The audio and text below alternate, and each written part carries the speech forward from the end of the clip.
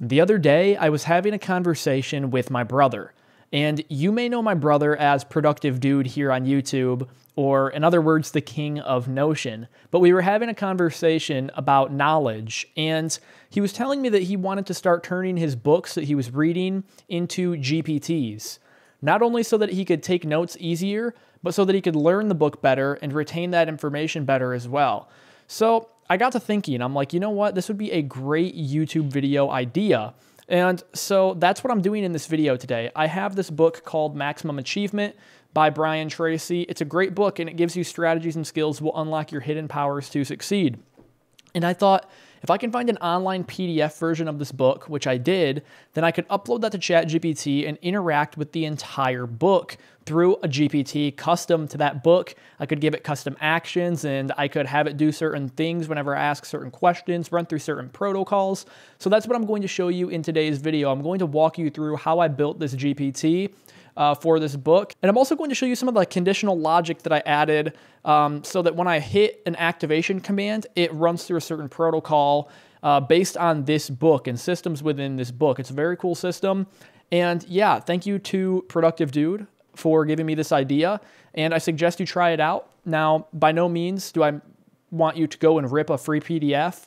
I actually have the book, and if the PDF was paid for and it wasn't free online, then I would definitely be buying the PDF as well. So keep that in mind. And yeah, let's get into the rest of the video.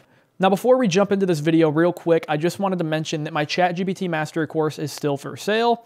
If you do want this in order to learn ChatGPT A to Z in depth with 45 plus modules and a growing community of over 300 members at the time of recording this video, then I will be leaving a link in the description or the top pinned comment in order to access this.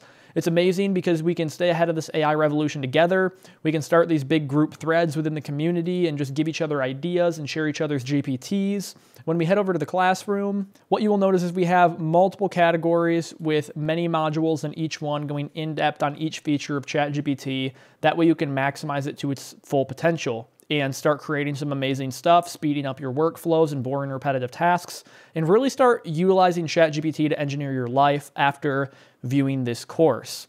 Now, let's get back into the video. So let's go in here and let's get started. I want to create a GPT based on maximum achievement.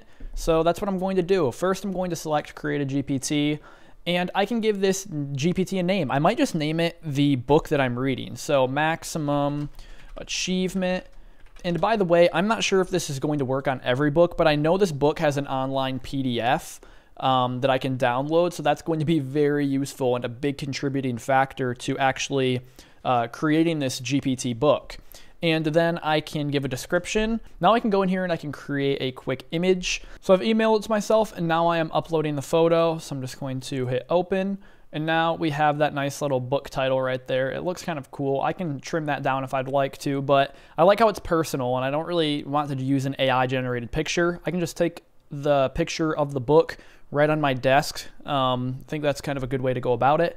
And I can get into adding the instructions, but first I want to dive into the knowledge section of this GPT because that's the most important part. How are we going to actually upload this book to this GPT? Well, you need a PDF, and this is the only way that I've thought about doing this. And I know Maximum Achievement has a PDF, so that's what I'm going to type in. Now that that's saved to my desktop, what I can do is I can upload that knowledge to the file section of my GPT. I can click in here, open up this PDF just like that, and it's a whole book. It's 258 pages on a PDF.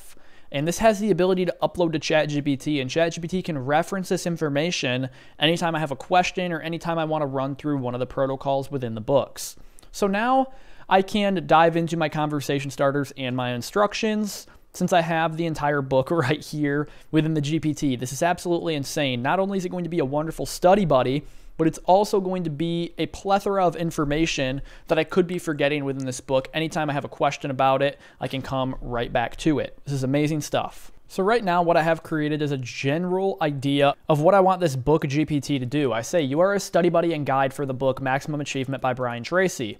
Anytime a question is asked about the book, reference the PDF uploaded under knowledge. So anytime I have a question about this book or a statement that I want to create or make, or maybe I want an analysis of a certain section, ChatGPT using this GPT is going to reference that PDF that I've uploaded under the knowledge section. And I say, when other general questions are asked about goal setting, mindset, happiness, greatness, psychology, philosophy, business, economics, history, metaphysics, etc., I want you to also reference the knowledge book PDF. And then I say, lastly, if the user ever needs help, first reference the book, and then based on the knowledge of the book, give an answer. Use the strategies and techniques within the book to help the user. So if I have a specific problem that I wanted to come to this book for, instead of flipping through here trying to remember where I was at or looking back at my handwritten notes, I can just go to ChatGPT and get exactly what I want from this book. Now I'm going to customize this workflow a little bit and add some conversation starters. That way I don't have to type out prompts every single time. And then after I add the conversation starters, I'm going to go in these custom instructions and add the logic for what this GPT needs to do whenever a certain conversation starter is selected. So the first conversation starter I can add is, I need help creating notes for a section of the book. So this can be the first conversation starter, creating notes for a certain section of the book that I can actually take in and apply to my life, or that just helps me better remember this. So when I say this conversation starter, what do I want ChatGPT to do?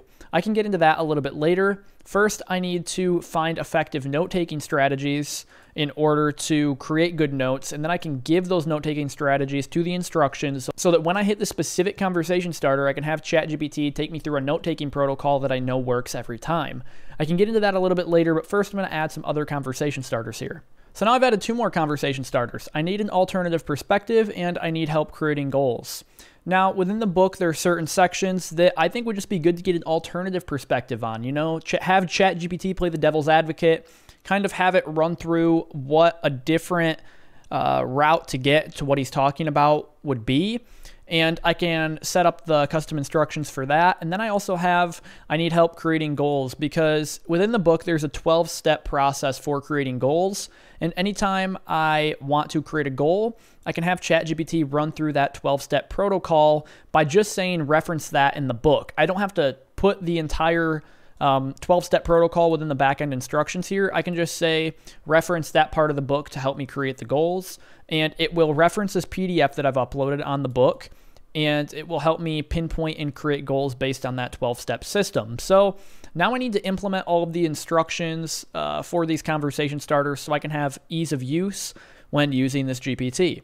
So the first thing I'm going to do is I'm going to find effective note-taking strategies within ChatGPT. That way I can effectively create notes for when I'm reading this book. So I'm going to ask ChatGPT, find me 10 unique and super effective note-taking strategies for studying knowledge within books. I can send that off. And now I'm going to find a unique note-taking strategy from ChatGPT that sounds appealing to me, that sounds like I would retain and learn information in a good way. After reading through all of these note-taking methods that ChatGPT generated, I really like the double entry journal. It says divide the page into 2 columns. On the left, write down quotes or key concepts directly from the book. So that's what ChatGPT can do. It can write down those quotes for me. And then I can, on the right, fill out in a numbered list or whatever it may be, my own thoughts, questions, or interpretations of that book as well. That will kind of help me remember what's in the passage and also help me give my opinion on what's actually happening in the book. So this is the one that I'm going to use. I'm going to copy that just so I have it. And then I can X out of that tab. And now I'm back in my GPT. And then I can get into the logic of these conversation starters. So I can say, when the user says, I need help creating notes for a section of the book. So now anytime I select this conversation starter, anything I put after this little prompt in the instructions right here, ChatGPT will run through within this GPT. So then I said run through this process and I pasted in the double entry journal. I know that I want to do the double entry journal, but since we're not using an actual paper and we're using ChatGPT, I want to reframe this in a different way. So instead of dividing the page into 2 columns, I can say create a table. The column on the left, write quotes or key concepts directly from the user specified section, and then leave the right column of that table blank and prompt the user to write their own thoughts, questions, or interpretations for each point you provide. So that's the idea of the double entry journal, but first we need to have this GPT ask the user what section they need help on. So I'll have this be step 2, and I'll say run through this process.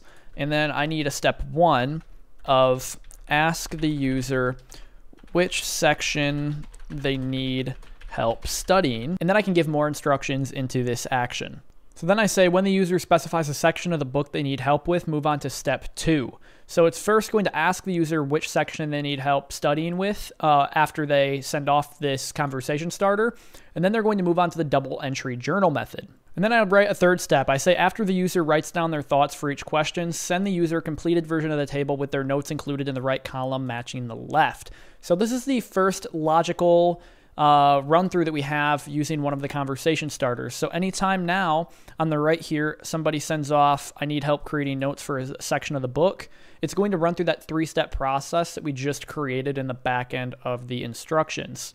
So first it's going to have us specify which section of the book we need assistance with, and then I will look through here actually and find a good section to get help from. So I know this is going to be mirrored, but I'm going to get a section from chapter 3 called homeostasis. So then all I have to say is the section I need help with. I can say the homeostasis section in chapter 3 because it asked which section of the book do you need assistance with. I can just say the exact section in the exact chapter. I can send it off, and then it's going to start going through that note-taking process that we told it to after it finds that section through the PDF that we uploaded earlier in this video. And then it does just as we asked. It does this double entry journal method in order to help us fill out this section and better understand and interpret this section. So right here I can list how I can apply this in my life, or my thoughts on the person I currently am, or anything that's going to help me better understand this section with note-taking, right?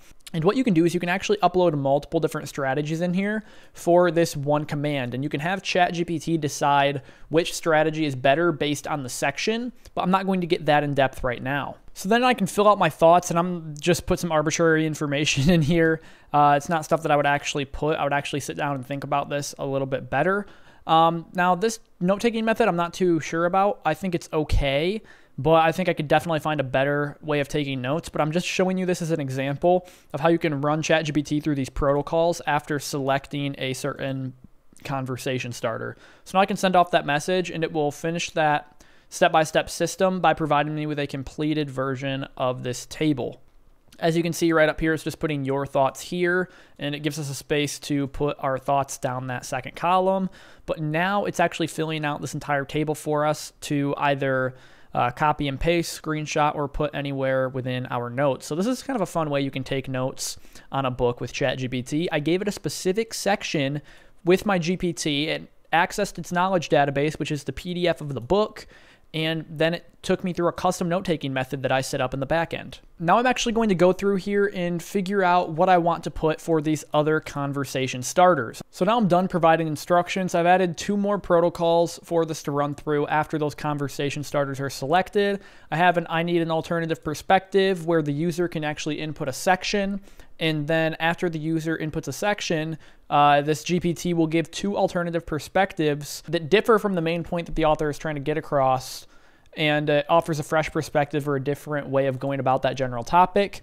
And then the second set of instructions I added where I need help creating goals. So there's a section in the book found in chapter 5 called the 12-step system for creating goals. And I told it to reference that 12-step system and to guide the user through that process one step at a time until the final result is achieved and all 12 questions/activities are complete.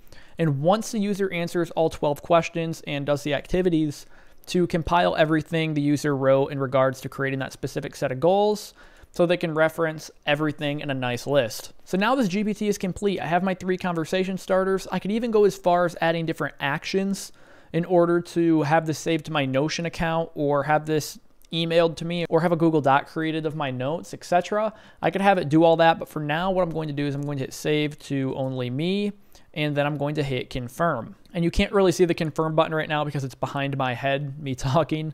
So I'm going to hit that, and then it's going to save this GPT, and I can test it out. Just like that, we have a nice book GPT that I can go into. I can ask questions about the book. It doesn't have to be using just these conversation starters. Remember, this is my study buddy, so I can ask about certain questions of the book, get insights, take notes. I can do whatever I need when I'm reading, and I can use ChatGPT as my knowledge retention / learning tool as I'm going through this book. It's a great way of expanding on your knowledge and also just utilizing ChatGPT to its maximum potential. So I can select I need help creating goals, and it's going to run me through that 12-step system that I wanted it to reference within a specific part of the book. So I can come back, and if I found that goal setting method successful, then I can always come back here and I can keep creating goals using this exact system that I use to find success.